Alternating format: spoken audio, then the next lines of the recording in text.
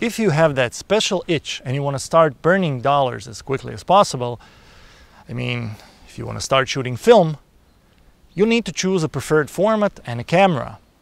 Let's say you've chosen medium format as your middle of the road, I'm not quite ready for the whole shebang of the large format Poison, and now you need a specific camera. Let me suggest the Mamiya RB67 as a terrific option. With only 10 images per roll, you'll burn those hard-earned bucks pretty quickly. And if you're wondering why I should spiral down that rabbit hole of shooting film at all, you might want to check out this video right here.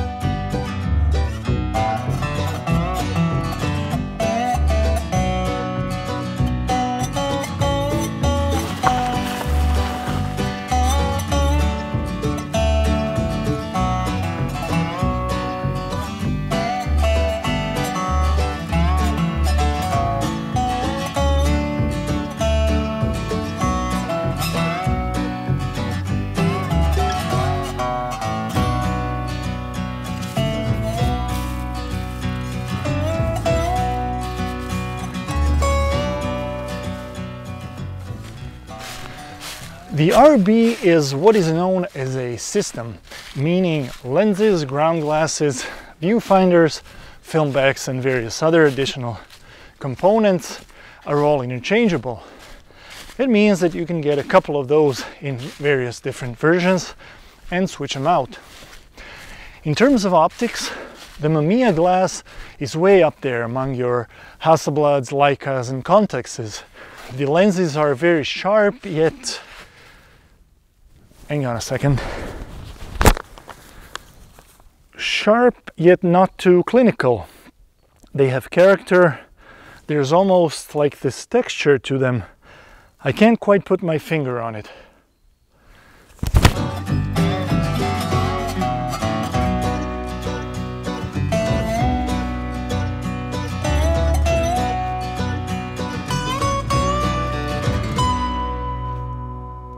The RB is quite different from other girls of her class in these two respects. She doesn't have a focal plane shutter, but rather each of the Mamiya lenses have what is called a leaf shutter inside them. Also, you don't focus these lenses by turning the focus ring because there isn't any. There is no focusing helix inside of these lenses, but rather you focus by turning this knob right here. Once you've hit critical focus, you lock it by this lever right here. These are some remarkable feats of engineering, which I'll try to demonstrate with my quite mediocre photography skills throughout this video.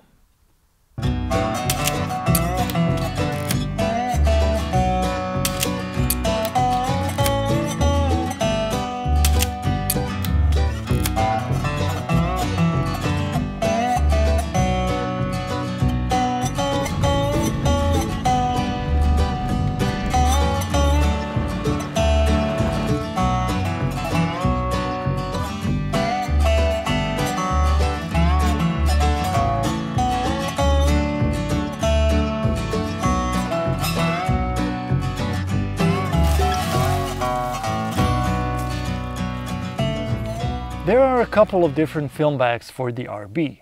There's the original 6x7 back, there's the reducing 645 back, and there's even a Polaroid back, which I do own, but since nowadays we often have to choose between shooting 10 Polaroid images or eating food for about a week, I rarely shoot with that one, if ever actually.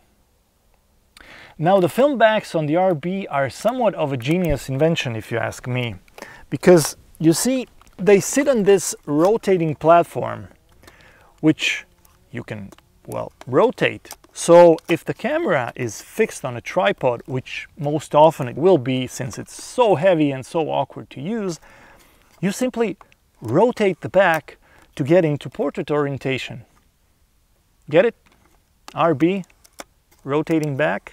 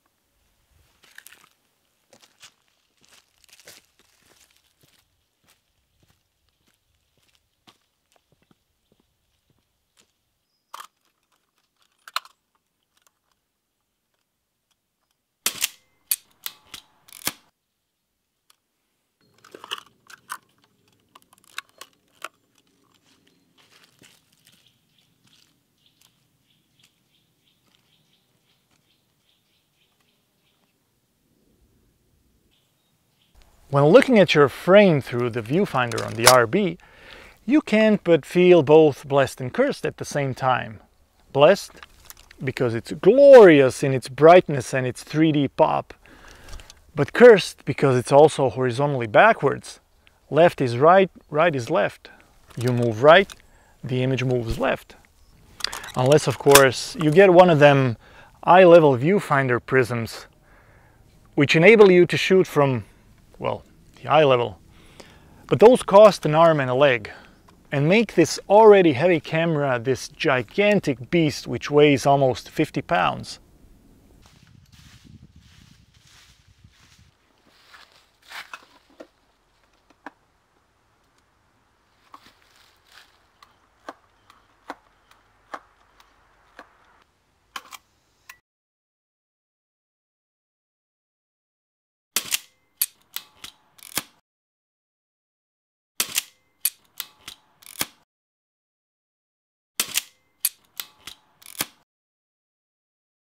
The process of using the RB is quite an adventure in itself, and a terrific foray into the world of larger format photography. Sort of like getting a puppy as a practice for having a kid. First you scoop up the tiny little poops as a rehearsal for that large poop that's coming your way.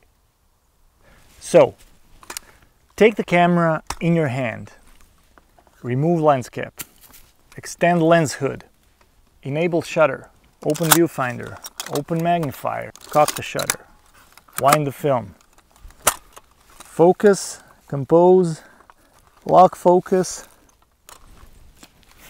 meter the light, set shutter, set aperture, recompose, recheck focus, remove dark slide, remember not to lose the dark slide, recompose, and fire. Cock the shutter, remember to wind the film, and you're ready to dance that RB dance all over again.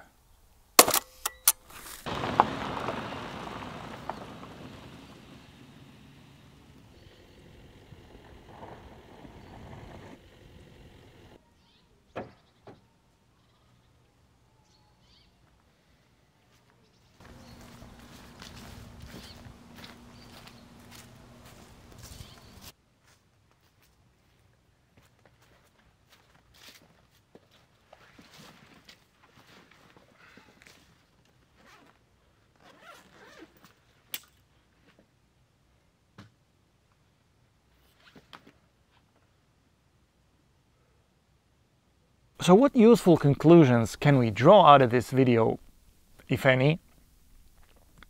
Well, the RB67 is a very awkward camera to use. She's heavy and there's this sequence of actions you need to perform, almost like a mental checklist before firing off a frame. And she will definitely spend most of its life living on a tripod. Travel friendly. You wish. But once you put those slides on your light box, boy oh boy, you just want to forgive her everything for as long as those moving parts are lubed and working. You see, there aren't many experiences in photography that can rival the sheer excitement of viewing your properly exposed slides on the light table. And the quality coming out of this camera just destroys anything out there, aside from large format film, of course. However, she and I will be going our separate ways, I'm afraid. You see, I own a Mamiya 645, which is actually my preferred format. And some time ago, I promised myself I would never become one of those gear hoarder people who stuff their shelves and cupboards full of gear which never gets used. These machines were made to create great art or just dear personal memories. I'll be passing this one on to someone who can put it to better use. As always, catch you guys and gals in the next one. Bye for now. Got a job that felt like forever when I met you. You made me happy, we danced through the night.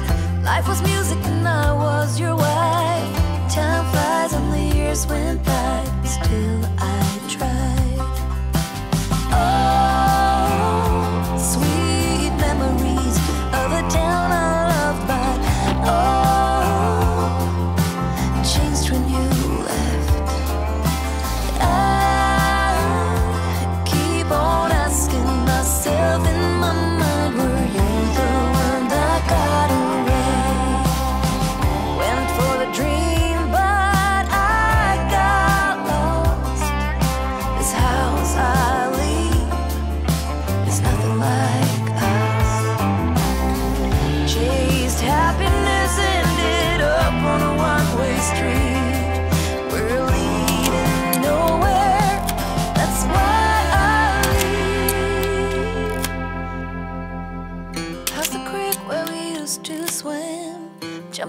before the summer begins, and getting cool in the summer heat with you, my sweet.